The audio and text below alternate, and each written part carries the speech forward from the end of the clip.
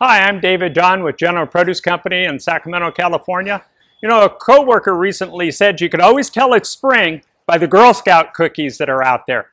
But actually the other trick is the globe artichokes. They're finally out. Now the globe ones are out of the north. They're from the old stock plants. Some of these growers, like Ocean Mist here, has been growing product for 90 years. Some of these fields are 10, 12 years old.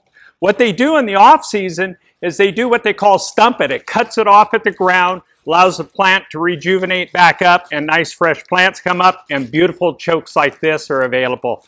What you want to watch for is something that's nice and green all the way around, tight to the touch. It's not soft like the winter ones that you have that are a little bit thorny. These are nice tight ones.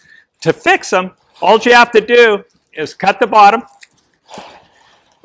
Personally, I save the stem. There's nice stuff in the stem. You can cut it open and eat it. And then you want to cut the top a little bit here.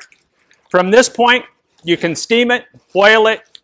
You can cut it in half, bake it. You can do just about anything you want. If you want to prep them ahead of time, no discoloration, take a half of a lemon, rub it over it a little bit on the top and the bottom. It'll keep it from discoloring. Put it in the refrigerator until you're ready to cook it. Then bring it out and go ahead and cook it. If you're going to store for a couple days and not just before fixing it, you want to take the choke, just rinse it off through the water, shake it off. You don't want to leave a lot of water on it. You just want a little bit of moisture. Put it in a bag, seal it up, put it in the refrigerator. You can hold it probably 5 or 7 days there. But artichokes, springtime, can't go wrong. That's the produce feed.